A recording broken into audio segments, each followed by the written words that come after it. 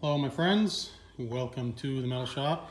Today we are doing follow-up to the OBD1 code reader, the Innova code reader for the Mustang. So if you remember, you're going to have to watch part one if you haven't seen it already.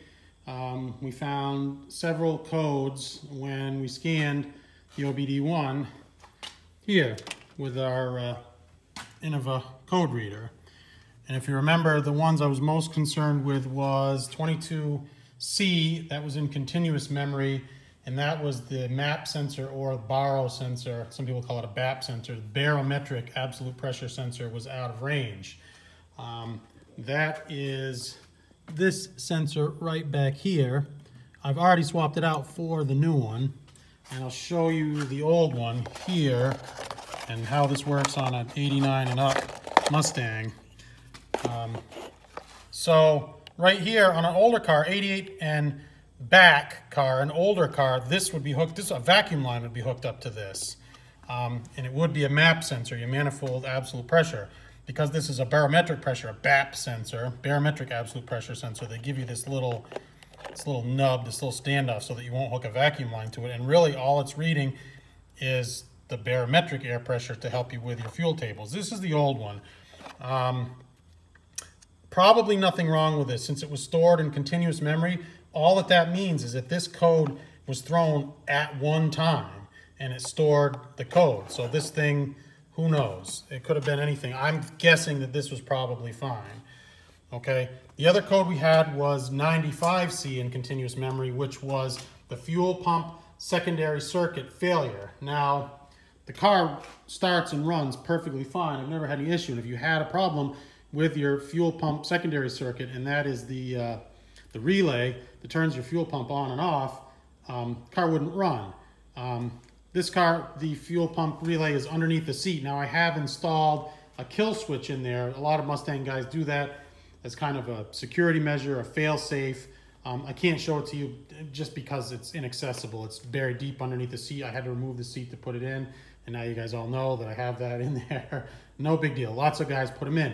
So if you ever have shut that off and tried to start the car, guess what? You guessed it, it's going to generate that code, that secondary circuit failure. So I believe that's all that was.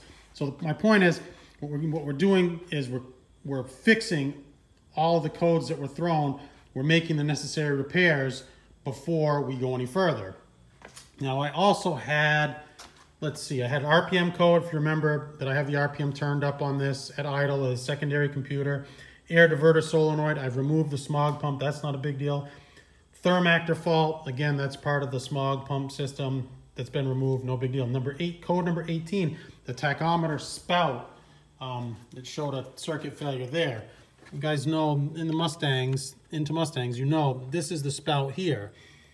And what you do is basically by removing this little gray connector here, you take that off when you're setting timing, and it won't allow the computer to advance it when you're setting base timing. Now, what I found when I took that spout connector, and it was in place, it was not missing. What I found when I took that spout connector off, one of the terminals was very corroded. It had that nasty green-white corrosion on it that sometimes you see on a battery terminal. So what I did was with a pick tool, with a flat-bladed screwdriver, I scraped off that corrosion.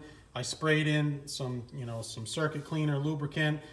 I plugged the spout in and out, in and out. I cleaned it super good. I believe that's probably all the issue was, is that it wasn't getting a good connection. Now this was probably the code that was causing my check engine light to go off while I was driving, because it couldn't advance timing past 15 degrees if it's not getting a reading from the spout connector. And all this thing does is there's two wires that come in here. All the spout connector does is it connects those two wires. So if you ever had a failure, you could wire in a jumper. You could even cut those wires and splice them together with a switch. There's lots of different fixes that you could do there. So I'm going to give a brief pause here, and we're going to go over the how-to of resetting the codes, of clearing all the codes now that I've made all of the necessary repairs. So let's stand by. All right, so we're going to erase the codes, and the steps are pretty simple. I want to mention that, if you don't have a code reader and you use a little wire jumper or a paper clip, and then to get your codes and you don't have a code reader, you can disconnect the battery. If you disconnect the battery, and just leave it disconnected for 15 or 20 seconds, hook it back up, it will erase all the codes in continuous memory. So to erase codes, it's really pretty simple. The steps are nearly the same as just doing the key on, engine off test. So with this plugged in and off, we're going to turn the key on. Okay, we're going to turn this on. Got the zeros. We're going to start the key on, engine off, just like we would do that test. We're going to push this to start the test.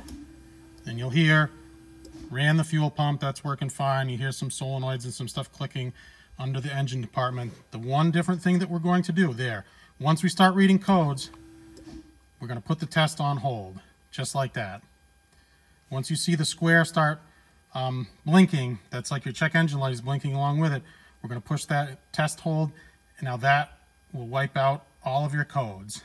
So now what I'm going to do is I'm going to pause again, I'm going to unplug everything, I'm going to take this for a drive, and then I'm going to perform both the key on, engine off and key on, engine running tests, and hopefully we are showing no codes other than those that we've already discussed that I'm not concerned about. So cool, let's go for a drive. All right, so it's much later. You can probably tell by the light. I did go for a long drive, like almost 50 miles actually. I ended up, hunting for a 30 millimeter socket for doing a fluid change in the differential in the Jeep YJ, another project there. So I did clear all the codes. Like I said, I went for a drive, rechecked everything, key on, key off, key on, engine running, and all the cleared codes are gone. Thankfully, it did pop up a new code, which is kind of cute, 67, and key on, engine off, which is the clutch cancel switch circuit failure. But, the thing only starts with the clutch pushed in, so, it's still working. Same thing with that fuel pump code. Thing runs and drives. It's not an exact science, I guess, is what I'm saying. It throws a new code out of nowhere. You get rid of the old ones. It did, I will say this, when I cleared the codes, when I first went for a drive, it did not run very well right off the bat. Once I went for a little drive cycle and warmed it up, it made, quite a bit of difference. I think when you clear the codes, it's the same as disconnecting the battery, and it wipes out everything that's all the memory that's in your ECM, your fine tuning, your adjustment that the computer's making. So it has to kind of relearn that. I believe that's the case. So I hope this helps you guys out there. If you're trying to diagnose your Foxbody Mustang or your OBD1 car, not that difficult. Most importantly, the check engine light did not come back on. So quite honestly, I don't care about the rest of these codes.